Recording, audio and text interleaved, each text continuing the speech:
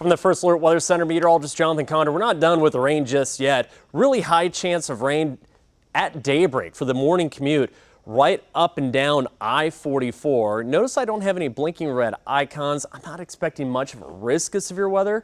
Now, there could be some borderline severe storms. It's possible. It's a very low probability. If anything, we have a low threat of minor flooding because the rain that we picked up last night through this morning and the batch of rain that will come through this morning. So I'm expecting more showers and thunderstorms to come up I-44 into OKC 6, 7, 8 this morning.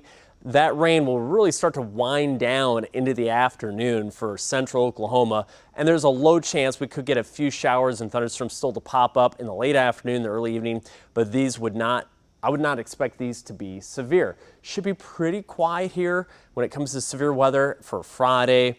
And then as we go into Saturday, but then we become very hot, humid, and unstable Sunday and next week. So there are some storm chances out there, maybe a risk of severe weather. So make sure you come back, pay us a visit later this afternoon. Chief Meteorologist Jonathan Conder, he's back in 4, 5, 6, 10 p.m.